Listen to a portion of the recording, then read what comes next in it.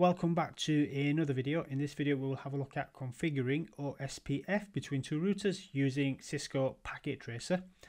I'm using Cisco Packet Tracer for this, but if you want an emulator instead, something more real with end-to-end features, you can use GNS3, or you can even use Cisco Modeling Labs, which is the replacement for Cisco Vault. The downside to Modeling Labs is you have to pay for it, and the downside to GNS3 is you have to find Cisco images for it, and it's usually only supported on the end-of-life images. But although Packet Tracer is just a network simulator, it's a really good simulator and has been for many years, and you can do most things with it, like configuring OSPF. So the first thing we will do is we'll grab two routers into the logical main workspace area. We'll go with two 2811s and change the names to R1 for router 1 and R2 for router 2. So we'll call this R1, and this one we will call R2. Next we will cable them up. We will provide a connection between them, so we will go with this straight through cable. Connect from R1 on fast Ethernet 00, and we will connect it to R2 on the same interface, fast Ethernet 00. And we can see the cable here, we can see the red indicating it's down, but next we will configure the interfaces. So let's go to the CLI of R1 and let's go with no on the initial configuration dialog. And the first thing we will do is configure the host name.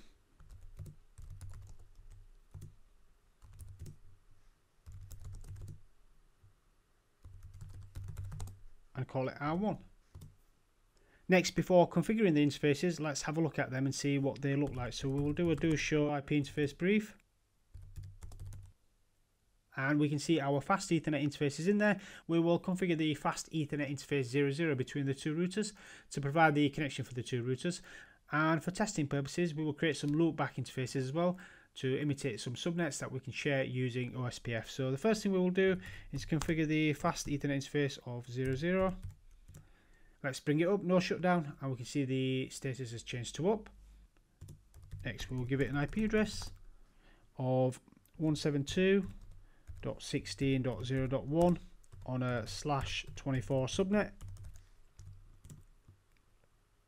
And we will create our loopback interfaces. So loopback 0, and we can see the status has changed to up. IP address 10.0.0.1. Again, we'll give it a /24. And let's configure one more loopback. Loopback 1. The status has changed to up again. IP address 10.0.1.1 on /24 subnet. And let's run do show IP interface brief again. Let's have a look at the interfaces.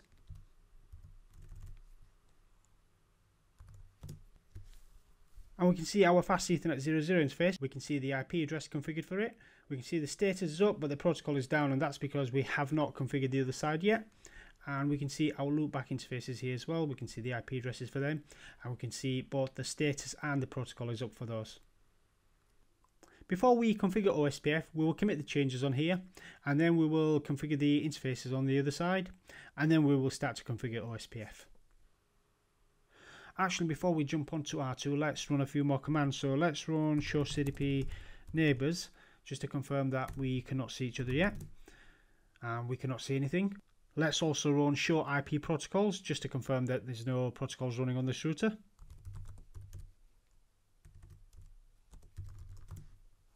And we can see no protocols are running on this router. We will minimize R1 and configure R2. CLI. Let's do the same things again. No to the initial configuration dialog. En conft hostname of R2. Do show IP interface brief. And we can see the interfaces in here. Let's configure fast Ethernet 00. Bringing the interface up, we can see the status has changed to up. IP address 172.16.0.2 on a /24 subnet 255.255.255.0, and let's configure some loopback addresses. we can see that's changed to up. IP address 10.2.0.1 255.255.255.0, and next let's do loopback 2, loopback 1, IP address. I've already done loopback 1, let's do loopback 0 instead.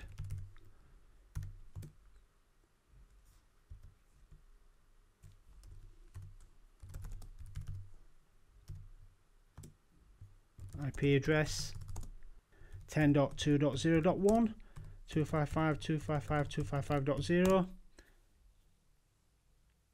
Oh, it overlaps, so let's do that again. IP address 10.2.1.0 255.255.255.0, and let's do a show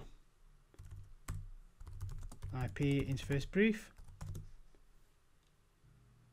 And I can see loopback 0 is still not configured, so let's configure that again. Loopback 0, and then let's give it an IP address 10.2.1.0 on a /24 subnet. Sorry, .1. Right, this time do show IP interface brief. And we've got all our interfaces configured on R2 as well. So we've got fast Ethernet 00, and we can see the IP address here, and the status is up, and the protocols are up. And we can also see our loopback 0 and loopback 1. We can see the IP addresses for those. I mixed them up. They should be the other way around, but that's fine.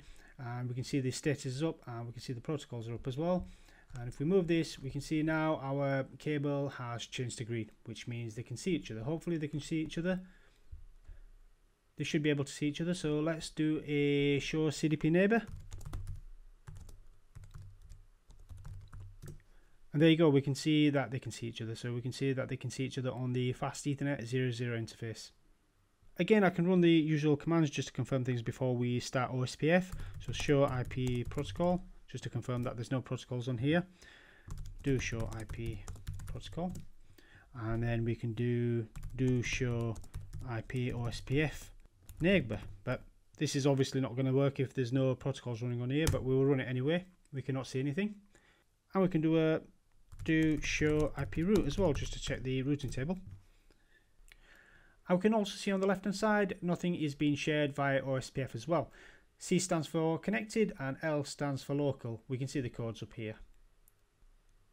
I'll commit changes first. Let's turn on OSPF. Let's go back into configuration mode. Router OSPF process ID of 1. Let's give it a router ID. And this is R2, so let's give it 2.2.2.2. And let's throw the whole 10.2 subnet in here. So that would be network 10.2.0.0.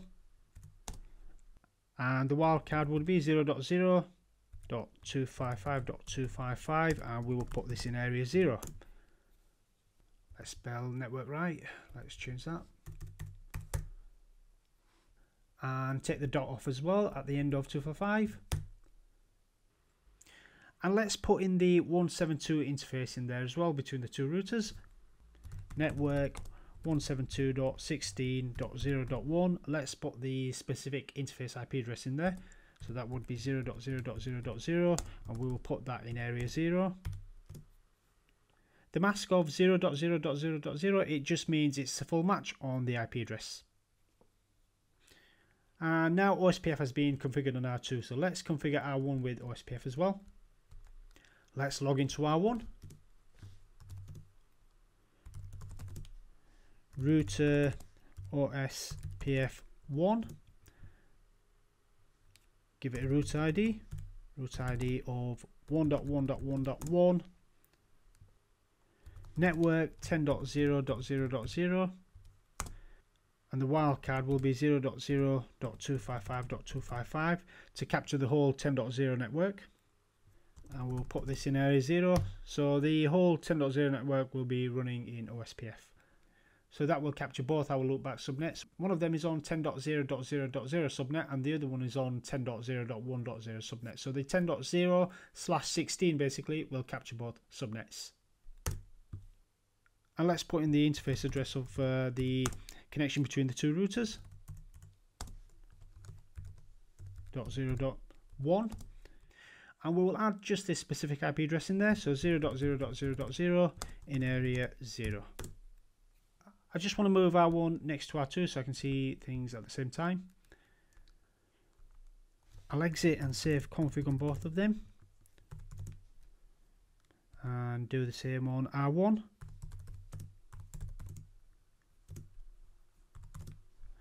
Now let's run show IP protocols and see if we can see OSPF running.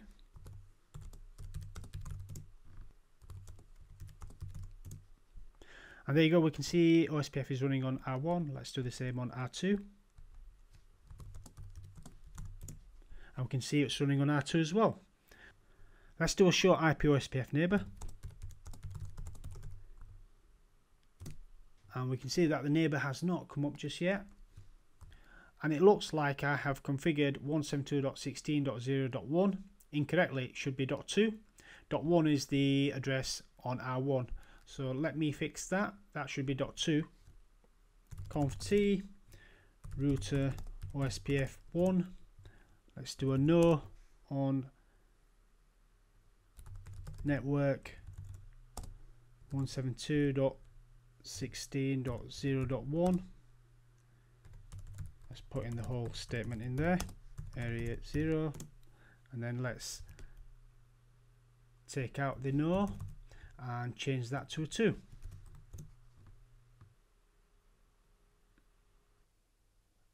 And there we go, that's what I was expecting. I was expecting the message to come up to show that the OSPF neighbor relationship has come up. So you can see it on this side and it's connected to 1.1.1.1, which is router 1.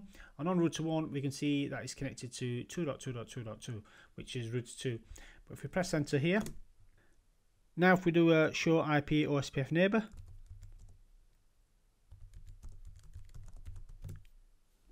so it's showing me the OSPF neighbor it's connected to.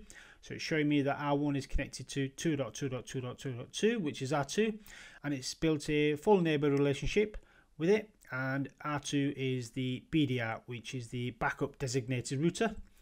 And the address for R2 is 172.16.0.2, and the interface they're connected on is fast Ethernet 00. So if I do that on the other side, show IP OSPF neighbor, let's put a do in front of it, and on this side it's vice versa. So we can see R2, it's built a neighbor relationship with R1 on 1.1.1.1. that's the ID of R1, that's the root ID of R1. We can see that it's built a full state relationship, and R1 is the designated router. So the last thing we will do is look at the IP routing table. Do show IP route. And great, that's what I was expecting to see. So I can see our loopback interfaces here have been shared via OSPF. So if I go back to R1 just to see the interfaces again, do show IP interface brief. We can see here loopback 0 and loopback 1 have been shared across using OSPF. Now if we run a show IP route on R1, show IP route, and we can see the same thing again. So we can see R2's loopback interfaces have been shared via OSPF here. So if we go back to R2 and do show IP interface brief, we can see that these loopback interfaces here, loopback 0 and loopback 1, 10.2.1.1, 10.2.0.1, have been shared using OSPF here. And one last thing about loopback addresses, although we configure them as a subnet address using a /24, part of a network basically, when advertised over OSPF, Cisco auto-corrected it as a /32, a host address. And this is because Cisco thinks we made a mistake and is auto-correcting our mistake, because loopback addresses are not supposed to be used as part of a subnet. But there is a way around this. And currently, with the loopback addresses, they're configured in an OSPF broadcast network, a broadcast segment. And what you would do is you would make the loopback part of a OSPF point-to-point network instead. So how you would do this is you would go into the interface. So you would type interface loopback 0, and then you would type IP OSPF network point-to-point. And once this is done, the OSPF will no longer change them with a /32 prefix. They would be advertised with the prefix you configured them with.